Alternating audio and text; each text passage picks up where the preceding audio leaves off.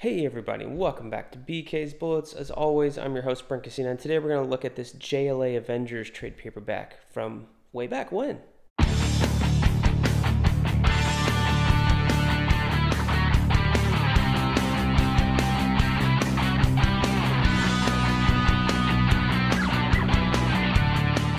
Hey everybody, and welcome back to BK's Bullets.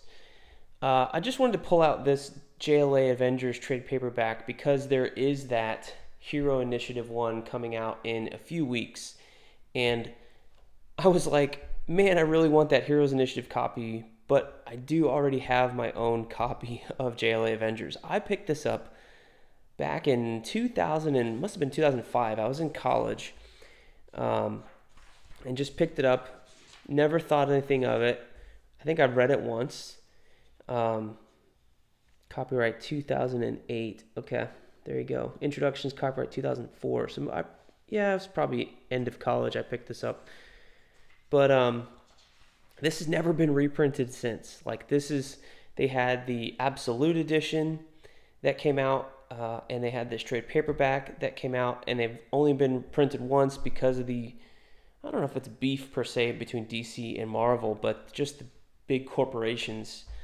I mean, I think this was at a time, this is definitely before Disney bought Marvel, so there was more of a, more of a camaraderie or friendship or whatever, less corporate parents getting in the way in terms of doing collaborations like this. Like, I remember when this was coming out, like Wizard was on fire with just covering this thing, or before it came out, talking about the first time George Perez tried to write it, or not write it, but draw it and start it up and stuff like that. So the fact that this happened at all is a huge testament to what whoever these people at the companies at the time went through to get it done. And the fact that they're reprinting it now, this is not the reprint, again, this is the original one, but they're reprinting 7,000 copies of this masterpiece to benefit the Hero Initiative, and I guess to honor George Perez because he does have some terminal cancer now. But this is I mean, between this and Crisis on Infinite Earths, I think this is the best work of his life. He just put everything into here, and just flipping through these pages, there are just an insane amount of details. Like, this is the best George Perez has ever looked, I think. But I'm not a huge George Perez fan, so don't take my word for it necessarily. Talk to somebody who's crazy about George Perez. I appreciate him. I think he's a fantastic artist. He definitely has a classic art style from the 80s and 90s that, he did evolve to translate into more modern comic books and stuff like that. And, he certainly can make anything work. I mean, look at this Kyle Rayner costume from the time when he was in the JLA. This is after Green Lantern 150, I believe, with the Jim Lee redesign. So that's in here. And he makes stuff work. And you have all these... I read this.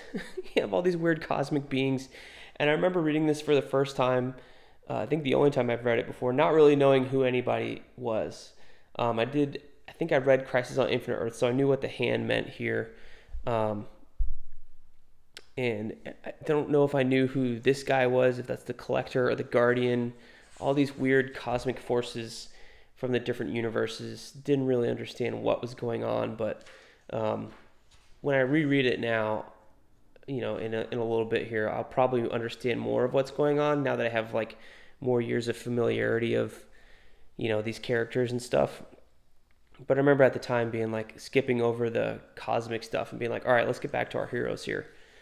But this is a really fun series, really, really cool, and good luck to anybody trying to get that reprint. If they only ever reprint 7,000 copies, that'll be a triumph and a travesty.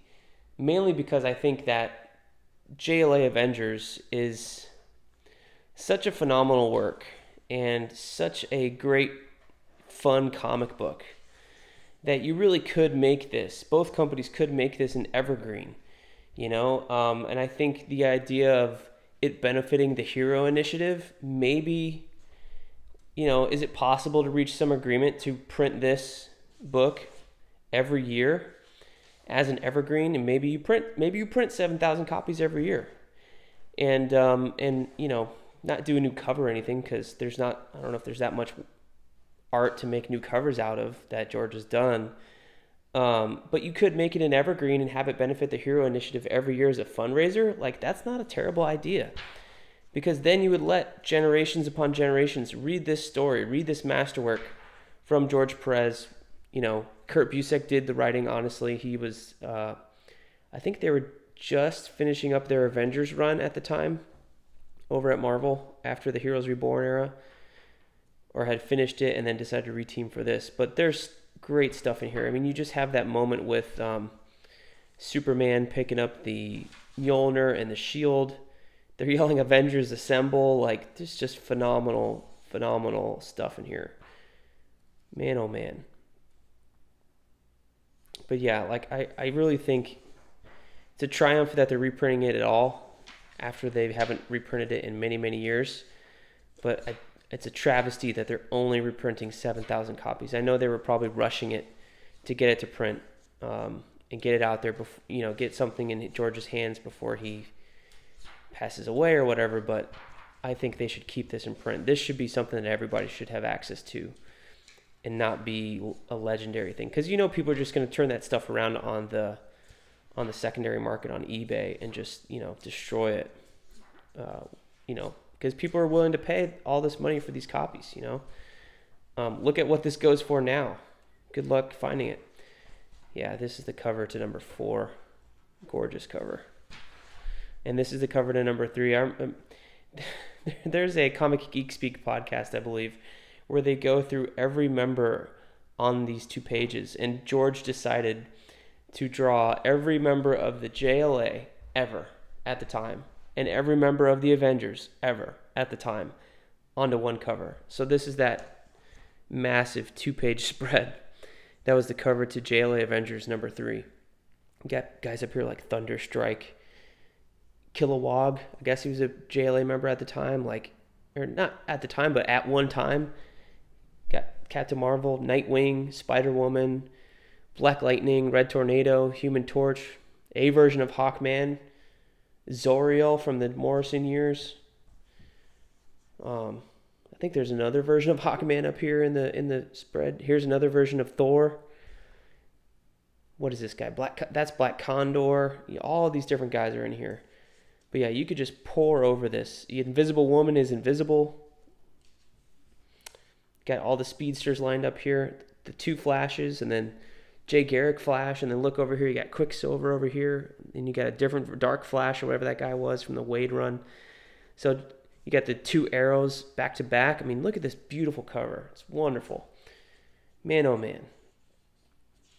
But yeah, like, this is really something. You should really leave this. Really leave this in print. This should be an evergreen that goes on to benefit the Hero Initiative every year. They should do that every year and not just one time. But yeah, so if you've never seen JLA Avengers, now you've seen some of it. So there you go. Yeah, I bought this for $20 back in 2008 when I was in college. And it's held up pretty good, I guess, because it's only been read once and sat on my bookshelf. But man, oh man. So I'm happy to own a copy. It is not for sale. But it is a gorgeous, gorgeous book. So if you do get your hands on the Hero Initiative one, if you're able to snag a pre-order from your comic shop, if you do end up getting it, good luck to you. That version does have all of this in here, as well as an additional 60 pages of extra content. I'm not sure if that's brand new stuff or if it's stuff from maybe the Absolute Edition or something like that, but that's going to be a good find if you can find it. So yeah, I was interested in picking it up until I read that there's only going to be 7,000 copies. But hey, I'm not in charge here. So there you go. JLA Avengers. If you haven't seen it, you've seen it now. And just a celebration of life for George Perez. And, I hope the rest of his days are happy. He's posting the happiest things on Facebook. He's just always smiling, always being visited by friends and family. If there was ever a way to go out, it's the way that he's doing it right now. And it's an example to us all, and how even in the darkest of times, you can still live your life with hope and peace and be happy. So there you have that.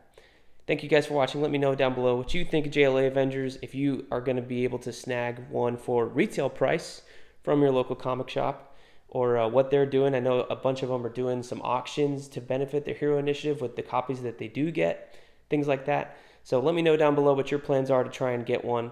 What's your budget limit? Tell me that if you're going to an auction or something like that. Let me know down below in the comments, and we'll see you guys next time in the Funny Pages.